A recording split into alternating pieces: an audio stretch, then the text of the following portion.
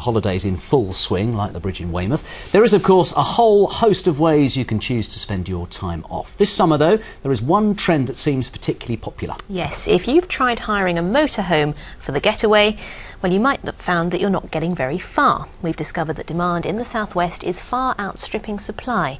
Richard Payne has been investigating why. En route to a happy holiday, the Mears family explore the motorhome they'll be taking from Bristol to Devon in a few days' time.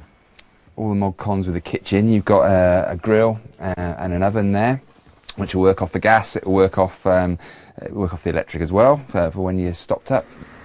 A week's hire will cost the best part of £1,000, money this family would rather spend in this country than overseas.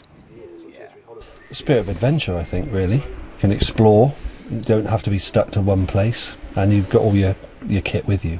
That's what I like about it. Kit and children, excited by the thought of life on the open road.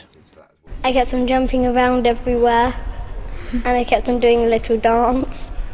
This business, set up by a group of motorhome mates in April, is jumping for joy too. They can't keep up with demand and are having to turn people away every day. We've had probably 400 or 500 inquiries for our vans since we launched, and recently, as people get nearer the holidays and they're trying to think last minute, they're trying to get hold of motorhomes, but what they're finding is pretty much everybody, there's no availability at this time of year now. If you're worried space may be an issue in one of these motorhomes for a week, then you need one of these. This is the American top-of-the-range version.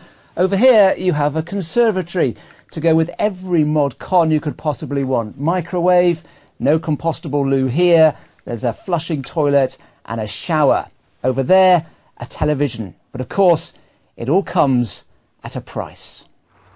Paying quite a bit less, £395 for a long weekend in Gloucestershire, the Sweden family from Perranporth in Cornwall brushed aside any worries of wet weather and queues for the loo. Brilliant, thoroughly enjoyable, kids had a ball, it was brilliant, really enjoyable. I think you've got to be conscious of space and tidy up as you go, which is always hard with 3 pests. Yeah, you just got to keep on top of things really, but it's good fun, it's easy, everyone should do it, it's great fun. And official figures suggest more and more of us are now trying what was once the sole preserve of retired couples trundling along the slow lane of our motorways. It's grown dramatically.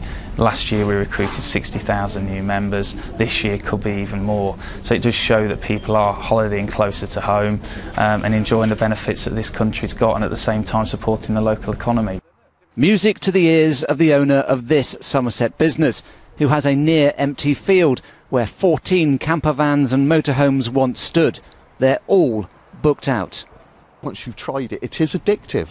You want to keep on doing it. You will do away with that holiday in Benidorm, and you will think, no, I'll travel the UK and do that. So I think it's going to be good for the foreseeable future. Can you guarantee the weather? Yes, we have that ability. That might be pushing it a bit, but it seems no exaggeration that for many, the motorhome is this summer's must-have. Richard Payne for the West Country Tonight.